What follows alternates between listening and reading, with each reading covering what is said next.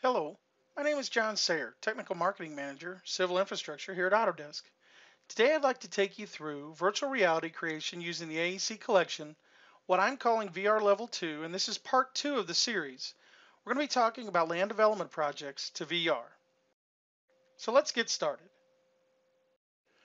In part 1 of this series, we stopped right here in InfraWorks after we had brought in our pipe network as a solid from Civil 3D so that we could see underneath or have it show underneath our pavement. All right, I'll show you that real quick. We brought this pipe network in and then we exported out an FBX file so that we can start populating things inside of 3ds Max.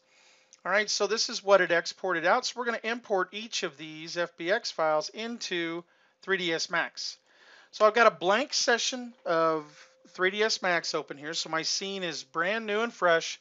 So I'm simply going to start off by just going to File and Import. And I'm going to import my ground from that area. All right. So I'll scroll out to where my data is at, my data folders. All right. That's under D. All right. And I can look here at my InfraWorks FBX out folder. And I can start here. These 5 files have got to come in. So I'm going to grab my ground first. And we don't have to change any of the presets. So I'll hit OK.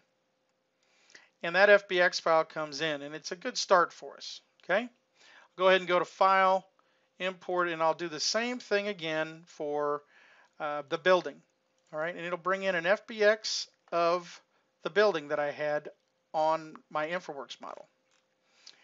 Same thing again. I'll bring in my city furniture. Now the city furniture, if you remember, was my pipe network was actually part of that city furniture. So when it populates, you'll be able to see it here. So not only the cars and the street lamps and things of that nature, but the pipe networks themselves as solids. Go ahead and bring in the pipelines. Now I use pipelines to represent my parking stalls. That's just one way of doing it. Does a good job doing it that way. So that's again, like I said, it's just one way of doing those things. I'm going to go ahead and bring in my trees, and then I will be done with my importing. All right, there's only really a couple things we're going to do here in 3ds Max. We're going to run that script that I talked about in the last series, the VR to drone series. That script is called the Meshinator. If you would like this script, please email me at john.sayer, S-A-Y-R-E, at autodesk.com, and I will email you that script. All right, so first thing we're going to save. I'm going to go ahead and save my model. All right, I don't want to go any further without saving. I don't like to reproduce work. I'm sure you don't either. So I'm going to go ahead and create my 3ds Max folder. Again, you can call this whatever you want. And I'm just going to call this VR Level 2. Hit Save, and it saves my model. Now the script that I was talking about, if you look here, if you'd like to use this data set, you're more than welcome to use it. You can email me about that also, but I've got this in a tools folder, all right, and it's called this Fix InfraWorks Mesh script. So I just drag and drop that on the screen, and I make sure that I go ahead and select everything in my scene, and then I can check that I want to clean up all 3 of these items. Now, again, the hardest part here is just browsing out to where my folder system's at. So I'm going to go out to that same folder system, and I'll create another new folder. I'm going to call this New Textures.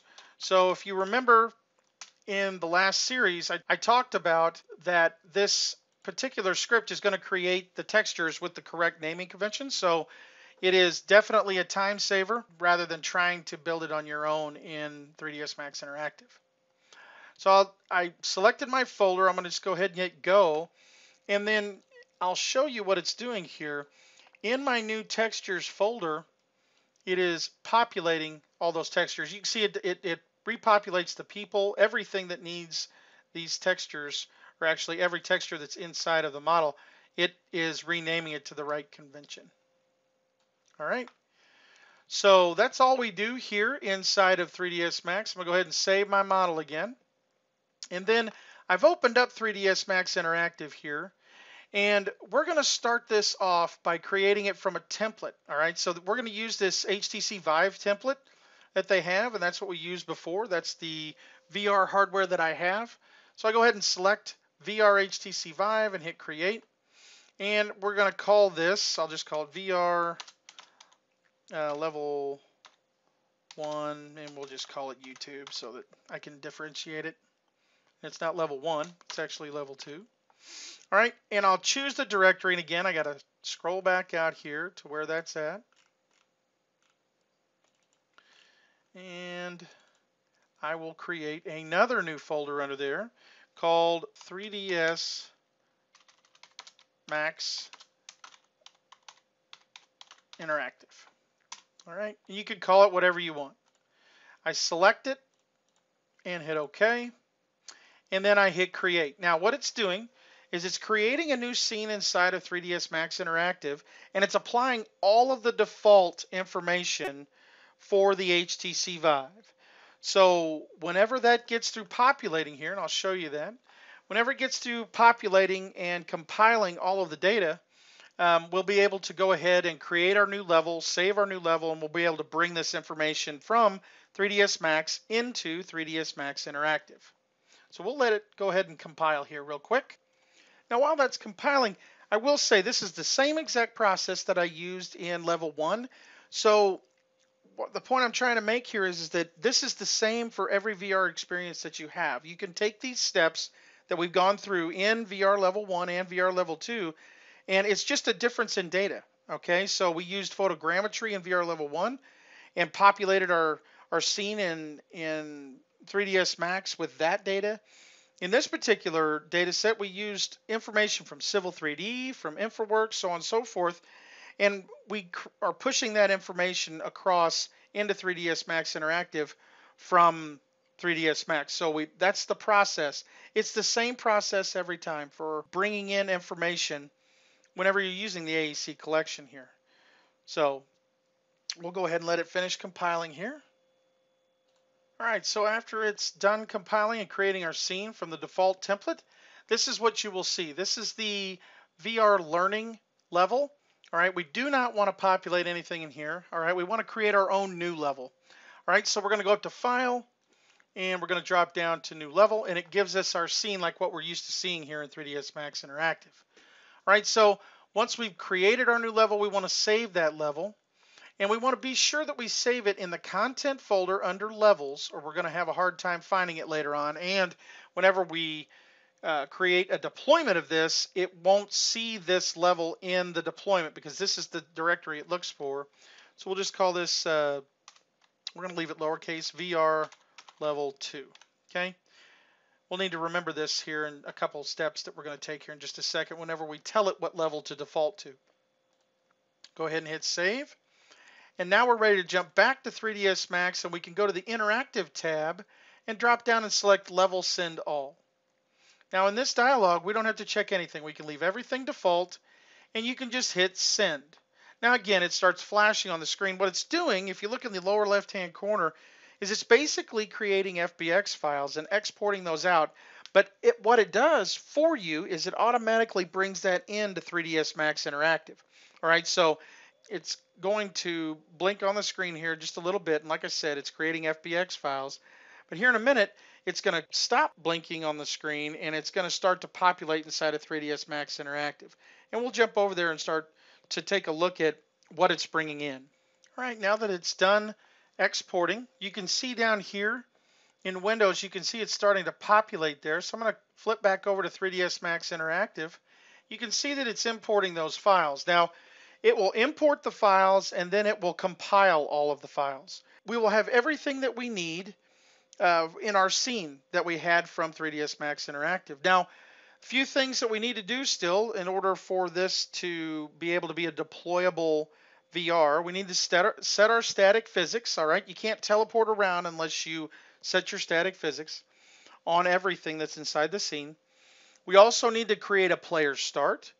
We need to edit our project.lua file. All right, that file is going to house it houses quite a bit, but it actually, we're able to tell it which level that we want to start in. If you do not change this, it tries to go to the VR learning level, and your VR will not work. All right, so this is key. Then we need to edit what's called the functionality teleport flow editor. And that's so that we can teleport around on everything inside of the model. So it does take just a little bit to import these files. So after it gets through importing and compiling, we'll be able to start off by setting the static physics. All right, now that we've got all of our information into 3ds Max Interactive, I want to be able to get to my model pretty quickly. So navigation inside of 3ds Max Interactive is a little bit different. So first off, I'm going to start off by selecting my Explorer tab, and it's going to show me all of the units inside of my model. I'm just going to pick one of those units, all right? And I'm going to hit the F key on my keyboard. That zooms me to that unit. So once I get to there, I can kind of pan down with my right click, or I can select my wheel mouse and I can move 360-degree direction. But that's the easiest way to get it to take you straight to the model inside of your scene here. So be sure just to select one of the units and then hit your F key.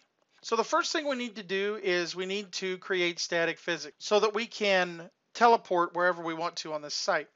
So I'm going to go here to my asset browser, and I'm going to select content and models, and I'll scroll down. I've got that VR level 2. That was the name of my Max file. If you do not name your Max file, it'll just give you a Max folder, okay? All right, so I'll select VR level 2, and it'll show me all my units. I'll select my first unit and scroll all the way to the bottom, hold my shift key down, and I will mass select everything. Right click, and I can select enable static physics. Now, like I said in the last video, once you select enable static physics, it takes it a second for it to kick in and activate, meaning it doesn't just start compiling data. You can see it right here in the lower right. It's compiling that data right now. Wait for it and let it go ahead and compile data. If you think you did not get it selected, just wait for it and see if it comes up with this data compiling bar, because you don't want to try and do it twice, because then that starts to make things redundant. Once everything is compiled, then I can just pick on one of the units here, and I like to keep things clean here in my asset browser. So I'm going to just minimize this stuff back up. All right. Now, next thing we need to do is we need to create a player start. So I'm going to just grab and rotate this by using my right click button, and I'll hit my F key, and I did not have anything selected, so it's tough to zoom with that if you don't have anything selected. Now I have something selected, and I can hit F and it will zoom to that item. All right. So let me see if I can get just a little bit tighter here. So let's go ahead and select our player start, or create our player start location. Now, what we're going to be looking at here whenever we do that is we're going to select the Create tab. We're going to drop down and select Player Start. Now, I do want to zoom in just a little bit so I can set this pretty accurate, because as you see, it's on like a little bit of a grid system. So I'm going to start my Player Start here. This is where it's going to spawn me into the VR. So I'm just going to pick once. Now, I can't stress enough, you want to pick once and then hit Escape, and then pick outside the box somewhere so that it does just place that player start. You don't want to select more than once, because it'll select 2 player starts. So if you do that by mistake, and I do it all the time, you can just select one of them and then delete it. But I just don't want to have to do that, so I just take those precautionary steps and I'm good to go. Now, once I've selected the player start, now I want to edit my project.lua file. All right, so this is where I'm going to tell it what the default level is. So I'm going to select my name of my project folder. I'm going to go to search, and I'm going to type in project.lua. All right, and I will double click on that file. And right here where it says default level in row 12, I'm going to go ahead and take out VR learning. I'm going to type in VR level 2. Now, this is again why I kept it simple, all lowercase and all no spaces. And I'm going to save. And I'll close this. Now, once we've done that, I want to go ahead and clear my search results, or I won't be able to see any of my other files. And we're going to need to be able to see those here when we edit our functionality teleport flow editor. That's under VR Steam in your asset manager, models, and if I scroll down and I select functionality teleport, I can click on my flow editor. When it does open, folks tend to get a little nervous because of all these flow nodes that are all connected together. Don't worry. So we're going to just modify one flow node. We're going to zoom in here, and you want to modify under the box check normal for spawn location. So right now it's set to equal. It's equal to 1. So anything that is like a 1%, you'll be able to teleport around on, and that's not what we want. So we're going to select equal and hit delete. We're going to right click, go to math, numeric, and greater than or equal to. In the area of B here, the value that we're going to give it is 0.5. So it's going to react that everything 0.5% or greater will be able to teleport around on. That's going to be much better for our situation and pretty much every situation in the VR. So I'm going to go ahead and connect Z to A and value to bool. Once we've done that, we can hit file and save. Once it's saved, we move up to the X, it'll be selectable, and I can close it. Now, that's the last thing that we really need to do before we start to make this ground transparent. So this is a good place to stop for part 2. So the last thing I could do is I could go ahead and test my environment. So if I hit the the test level button, it launches the test level, and you'll be able to see it come up here, and I can look at it. So we could just take this straight to and deploy this particular environment right here. Wouldn't have to do another thing to it, but we're going to go ahead and take it to another step. In part 3, we're going to go ahead and turn the ground transparent, but you'll have to look for part 3 of this series. So thank you for watching, and I hope you all have a great day.